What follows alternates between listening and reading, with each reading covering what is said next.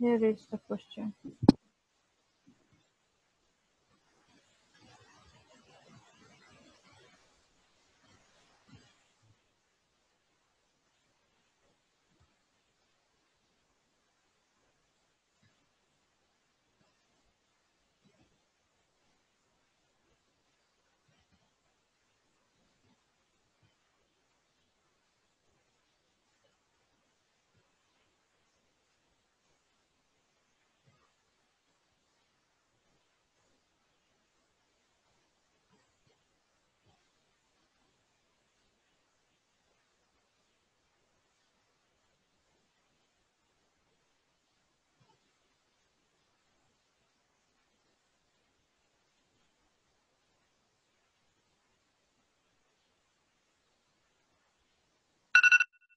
Right, so if you've read and understood, kindly tell me, what is your provisional diagnosis of the condition? My provisional diagnosis is carcinoid. Can you speak up a little, please? Carcinoid syndrome. Okay, can you define the term carcinoid syndrome? It is a complex of symptoms. Okay. That it's a collection of symptoms that are as a result of the metastasis of carcinoid tumor to the liver, and the effect of serotonin and the vasoactive metabolites of the serotonin on the body, leading to a complex of symptoms, including flushing, abdominal pain, diarrhea. How do you confirm your diagnosis? It can be confirmed with either 24-hour urine showing the 5-hydroxyindoleacetic acid, or you can do an octio scan, which is basically radio-labeled octreotide, and the PET scan. What is the blood test that you do to confirm your diagnosis? We can do a blood test for serotonin and chromogranin. Okay, chromogranin A. Yeah. Very good. Okay, can you tell me what do you understand by the term neuroendocrine tumors? So it would be any tumor affecting neuroendocrine cells of origin, and it will have microscopic and histological characteristics of a certain microscopic kind. And okay, do they have? Is there anything to do with any genetic structure or architecture or genetic? Any genes which are involved? Yes, and it is associated with men syndrome. Yes, men 1. Yes. Men and neurofibromatosis. Yes, very good. Tuberous sclerosis and non-Hodgkin's lymphoma as well. What else? What are the most common symptoms of carcinoid tumor or carcinoid syndrome? What is the difference between carcinoid syndrome and carcinoid tumor? The carcinoid tumor would be just the tumor, the growth. What is tumor? Can you define the term tumor? Is uncontrolled cell division. Yes. And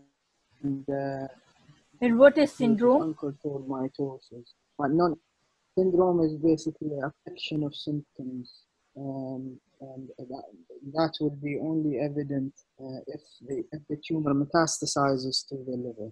Not necessarily involving many systems. That condition is also called syndrome.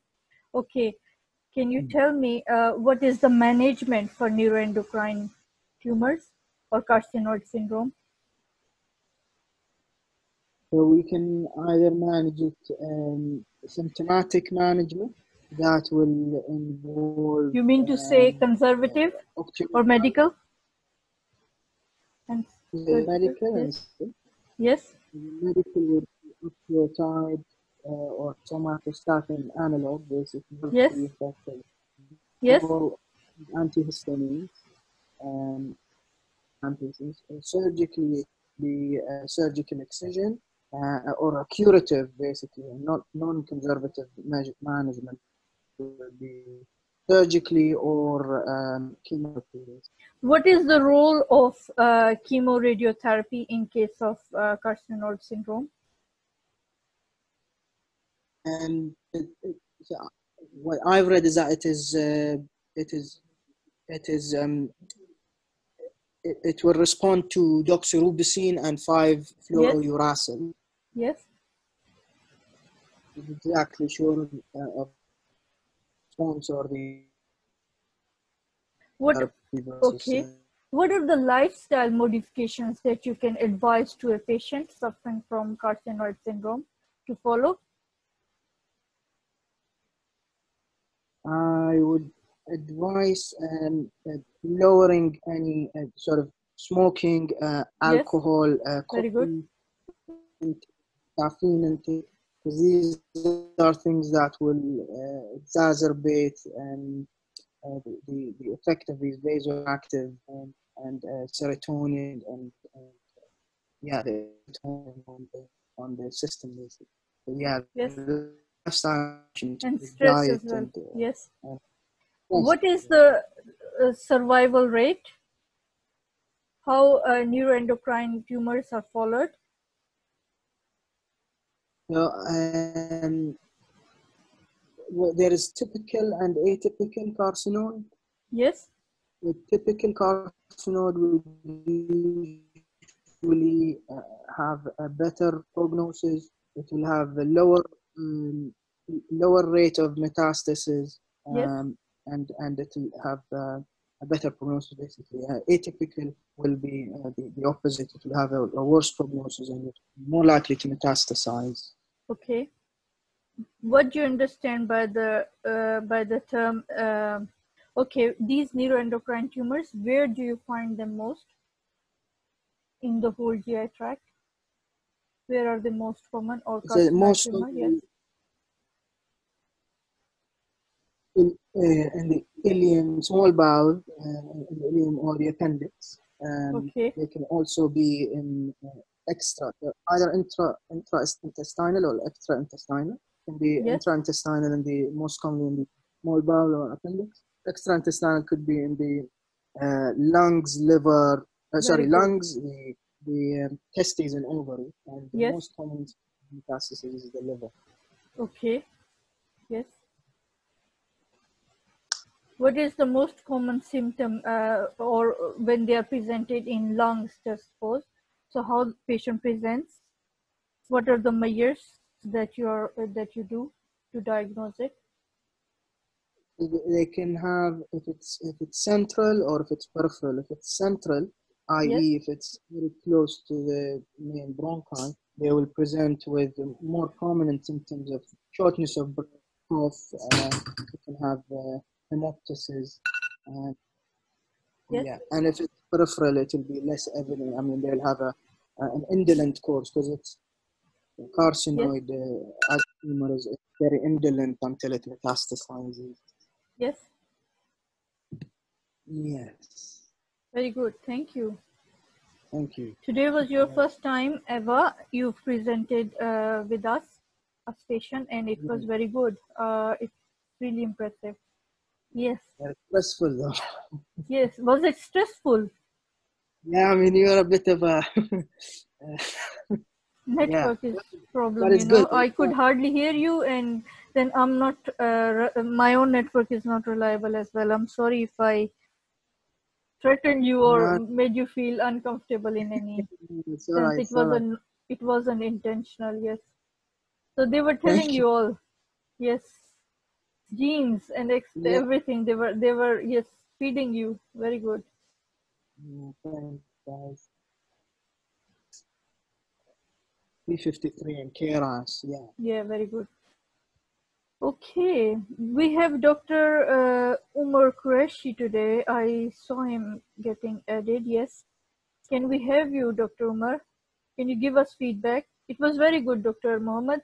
First time you presented, and definitely small things that you couldn't. You have to just focus on the definitions, and then a difference between syndrome and tumor or carcinoma. Like just know the different the definitions, and then you'll be able to manage it. If we can have Sure. Dr. Qureshi, he can ask you some questions. Was there anything I could have asked him and I have forgotten or I've missed? Dr. Abhishek, maybe you can add. The cells of origin you have asked, right? Yeah. Dr. Mohammed, I forgot. Can you explain the image? What do you see? Yeah, so we can see in this the From first, A, B, yeah. C, and D. Yes, please. So the first one, A, it's got very evident fine stippling of Yes. the it's a fine stippling of the chromatin in the nucleus, and Yeah. we can see very nice eosinophilic cytoplasm, Very good. and that is very suggestive of carcinoid tumor, but Okay. the typical carcinoid That has tumor. taken up And, the dye. Yes. Very good. yeah. And then in B, it's brown or yellowish, which is suggestive of lipofusion, Yes. and that we would This see is as. not intestine, maybe. Yes, this is intestine. And then C is, I think where the arrow is like maybe pleomorphism or some sort of a mitotic figure. Yes. Or actually, is that in D? D is D is it also more or less the same. more of like mitotic figures? If you have Yeah. more than 2 mitotic figures, 2 to 10 mitotic figures, and a 10 high power field, then it is suggestive of atypical carcinoma Very good. and Yeah. aggressive courses. Yeah. Okay. Yes. I wanted. He will talk after 5 minutes. He passed his MRCS in his first attempt, and now he's here. So I thought maybe you can get fresh feedback from him, how to prepare, how to attempt sessions, and maybe he can give some tips and tricks, practical, that you can use in your exam. Sure. Yes. Dr. Abhishek, you were saying something. I asked him the origin and you told him yourself the genes which are involved. First, he couldn't recall neuroendocrine tumors, and then he realized, okay, MEN1. More if people can do, then they can ask what these Factors, maybe, ma'am. sorry, Risk factor. Yes, risk factors one can ask. It's inherited, or genes when are involved. So when you No, ma'am. yourself Actually, ma'am, the pathogenesis is most probably idiopathic for this. idiopathic till today, yes. Yeah, ma'am. Mostly the hypothetical part is like the pathogenesis is the DNA damage and gene mutation that occurs Yes. in associated with Yes. MEN1, P53, and also have some role of KRAS Yes. protein. Yes. Risk factor, actually, the women have more preponderance for development of this and older age. Yes. That is the risk factor, and family history of MEN1. MEN1, yes. Yeah. Yes. Good. So should we move on?